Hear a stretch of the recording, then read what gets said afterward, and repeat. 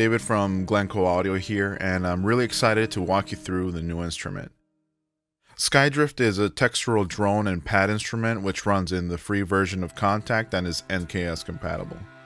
It's inspired by the atmospheric and textural sounds of Nordic and German film composers. We sampled a variety of instruments, noises and textures, and analog synths. Samples were recorded with movement for at least 45 seconds and many up to 90 seconds to provide longer motion and help reduce repeating moments in your music. There's a beautiful palette of organic sounds full of motion and texture in their raw state, and also designed and processed through quarter-inch tape, cassette tape, effects pedals, and other signal processing.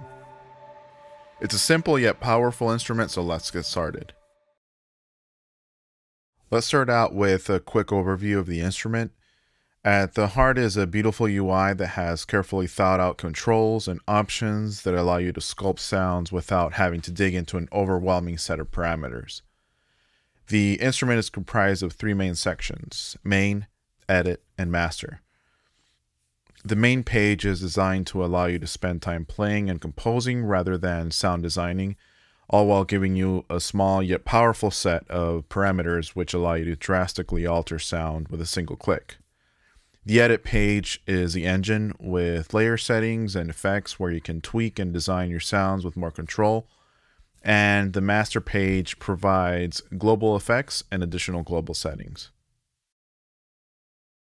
At the top of the page, we have the sample bar where you have control over some basic parameters for each layer. First, we have mute and solo buttons, and then with the arrows you can cycle through the samples within that current category, and by clicking the name, you can browse and select samples from any category. Next, we have a drop-down menu with a few options that we'll cover later. In the center and main feature is a large macro knob. It's controlled by the mod wheel or CC1, and it allows you to control 3 parameters at once. In order to edit it, click the Assign button below. And here you're presented with 3 bipolar sliders and a parameter section below. This first row is a destination. The second row is a parameter list. Simply select the destination first, then select the parameter within that destination that you want to control. You may notice there are some slightly different options depending on the destination. For example, the master page doesn't have all of the effects that the layers have, and if you select all layers, then you have additional options like LFO rate and LFO depth. Once you've selected your destination and parameter, simply move the slider in any direction. So let's select layer 1 for the destination and filter cutoff for the parameter. Now the macro will control filter cutoff in the amount and direction that you set in the slider. If a slider has a positive value, the parameter will move in the same direction as the mod wheel, from low to high. If the slider has a negative value, then the parameter will move in the opposite direction as a mod wheel, from high to low. A helpful way to look at this is the midpoint or starting point of the slider is the value at which the parameter is set. So in this case, the filter cutoff. And the value of the slider determines how much the parameter will go in that direction. For example, if I set it to 100% and I set the filter cutoff at its lowest position, then the macro will move the filter cutoff all the way from the lowest to the highest value. And there's even a little indicator here which tells you exactly how it's going to move. So let's move the mod wheel to test it.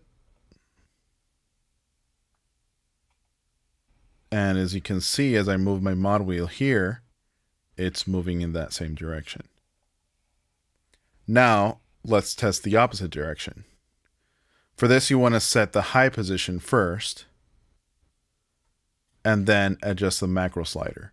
So to go back to the macro assignments page, simply click the little M. It'll take you straight there. And then let's move the slider into the negative range. Now cutoff will move in the opposite direction of the macro slider.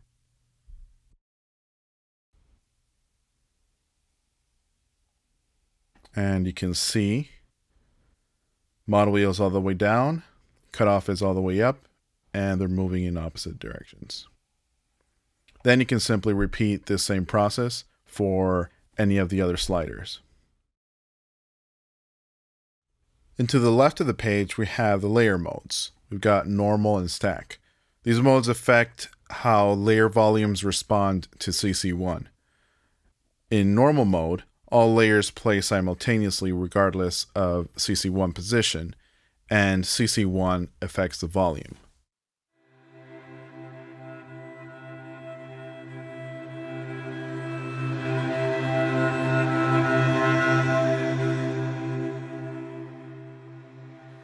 In stack mode, layers are gradually introduced as CC1 is pushed. So with CC1 at its lowest position, only layer 1 will play. As I move CC1 up, layer 2 is introduced, and as I keep going, layer 3 is introduced.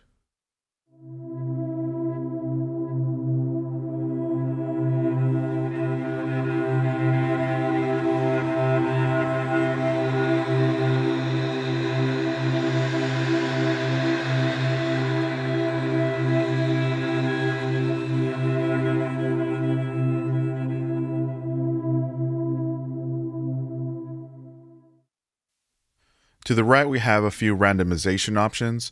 We can randomize sample selection for all layers. This will randomize only the sample selection for each layer. It will also load low instruments only on layer 1 and textures only on layer 3. But of course, you can manually load any sample in any layer. Next, you can randomize effects. This will randomize on and off state and parameters in the layer effects. And to prevent it from getting too chaotic, it'll leave the master effects intact. LFO will randomize LFO assignments in layers and master page, and LFO settings for both LFOs. And you can also randomize all three with one click. And lastly, we have an on and off switch for layer effects. This is helpful in two ways. It serves as an indicator to let you know if there are any effects on in any of the layers. If it is on, then clicking it will bypass the layer effects so that you can audition samples more objectively. Once you've finished auditioning, you can simply turn it back on and all layer effects will return to their previous state. There are a couple of things happening under the hood which may be helpful to know. In my experience, most virtual instruments that have texture layers, especially noise layers meant to emulate analog equipment, they don't behave realistically because as you play more notes, the noise also builds. In the real world, when you record onto tape, noise levels will always stay the same no matter how many notes you're playing. So in order to avoid this texture and noise buildup, non-pitched texture layers are monophonic, meaning only a single sample will trigger no matter how many notes you play.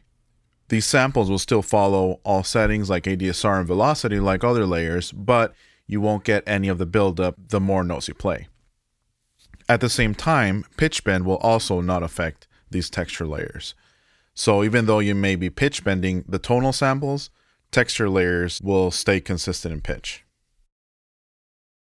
Moving on to the edit page, it's split into layer settings, effects, and two LFOs below. Each layer has two sections, layer settings and effects.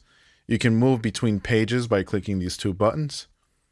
In the layer settings, you have control over pan, velocity, octave, level, ADSR, and a reverse button that reverses the sample. Each ADSR can work independently or by going to the drop-down menu above and enabling global ADSR, moving one slider will control that same slider for all the other layers simultaneously.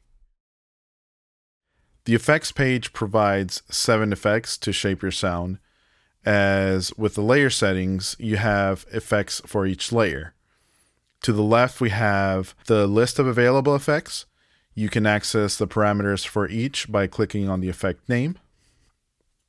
You can rearrange the signal chain by selecting the effect and clicking on the arrows below to change their order.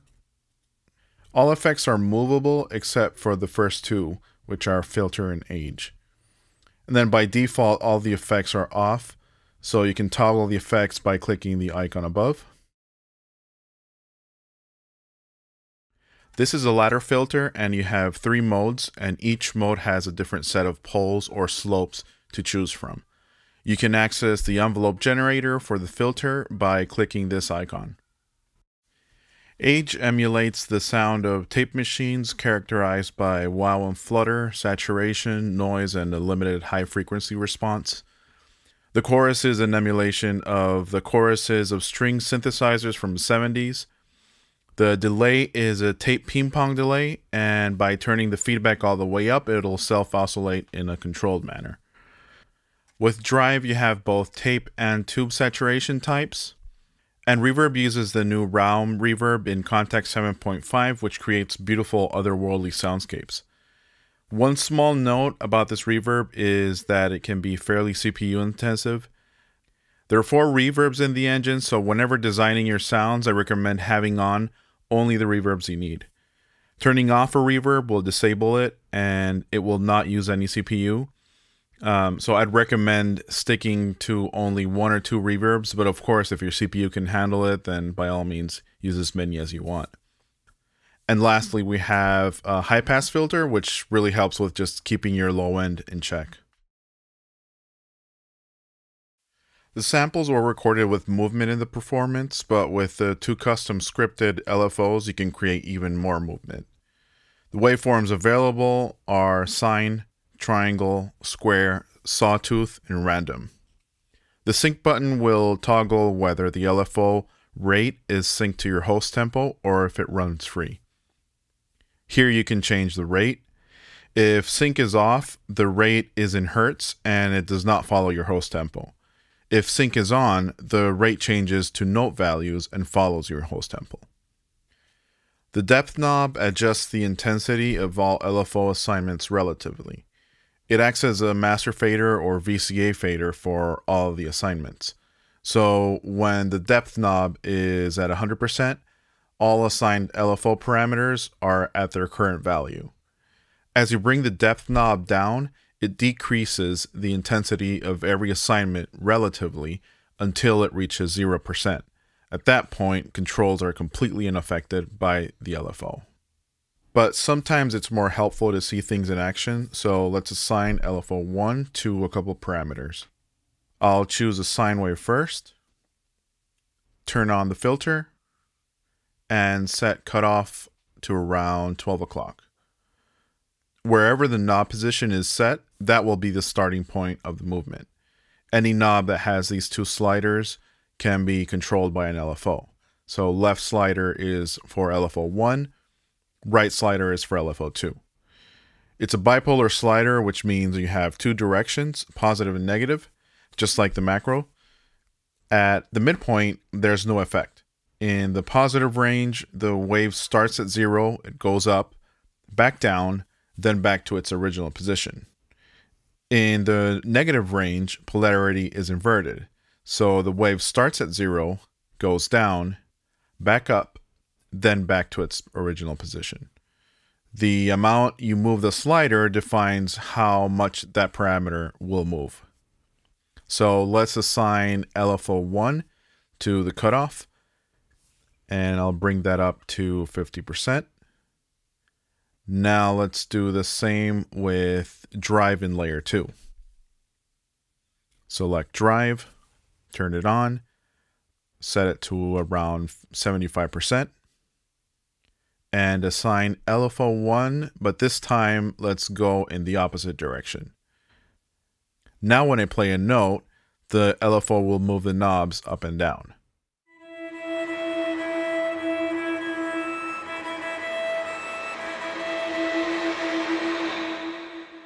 Now, to illustrate how the depth knob affects it, let's bring it down slowly.